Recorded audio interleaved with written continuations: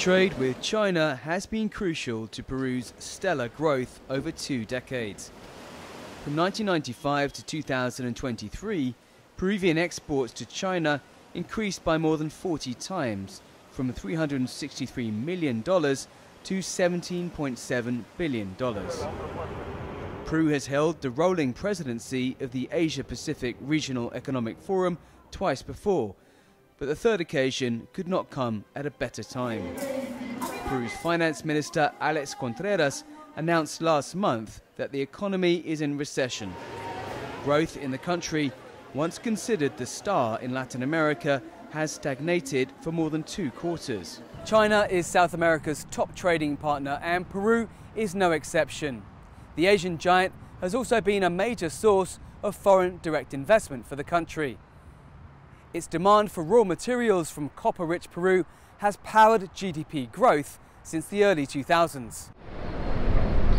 Now the construction of a new Pacific port in Chancay, just north of Peru's coastal capital, could revitalize bilateral trade. APEC is a great opportunity for us to show that from the Peruvian-Chinese investment sector, we are ready to attract companies from around the world.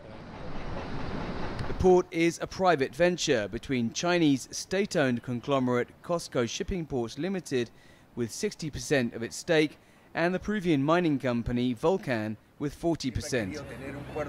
A huge initial investment of $3.6 billion is being made into the COSCO megaport, which will form part of China's Belt and Road Initiative. Rosario Santa Gadea, director with the Center for China and Asia-Pacific Studies at Lima's Pacific University, says the port would reconnect Peru with global value chains.